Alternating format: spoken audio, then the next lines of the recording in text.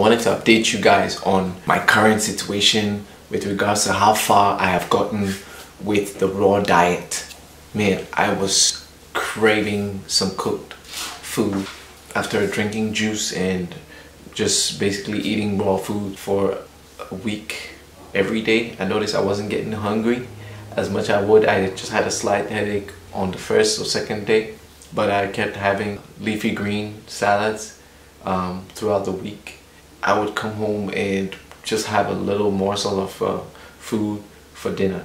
Some spaghetti with tomato sauce. On the weekend I had fruits in the mornings and I drank juice. I noticed that I felt better when I ate that portion of that one meal a day of cooked food or something dry and heavy, not too liquid, at least once a day, you know, just to be able to have some cooked food, because I'm not on a fast, I'm just on a juicing diet. When I was recovering from being ill, I don't know if I mentioned that in the first video, but I think I had the flu, and that kind of made me get up after watching Fat, Sick and Nearly Dead, get up and start juicing, because I've known this a long time and I just keep procrastinating on when I'm gonna start doing it for real. So now that I've decided to do it, I had a piece of bread with cheese. The worst experience since I started this is one evening I had to go to a restaurant to get pizza for the family, and I decided to have a slice of pizza, which was a vegetarian pizza, which is just cheese, tomatoes, onions.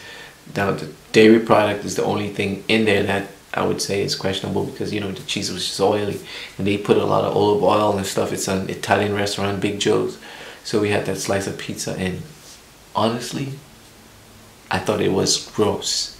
It just kind of, I mean, it tasted the same as I would expect it to, but after just drinking juices and eating raw food and stuff for days, it was harsh, it was extreme to my body. I just ate that and I couldn't finish the slice.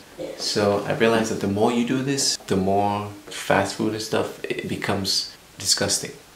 This right here,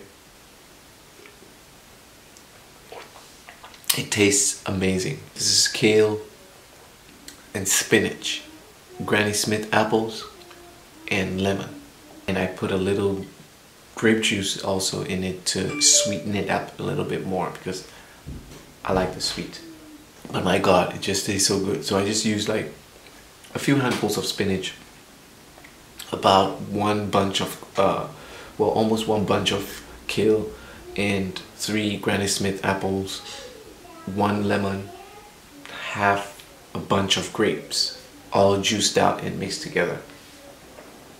I created my own green bean machine, and I'm telling you, try this recipe. It's amazing, and I'm sure it will do wonders for your body. So this is the current state and stage I've reached in my pursuit for the fresh fruit juice life. I've had this whole jar. It took me the whole day. I mean, I've been feeling full. I had a full mason jar of orange, which is the smaller size of this, and I had a little bit of pineapple juice and ginger in the morning for breakfast. I've come home and I'm continuing the rest to finish the rest of the juice that's left in the jar.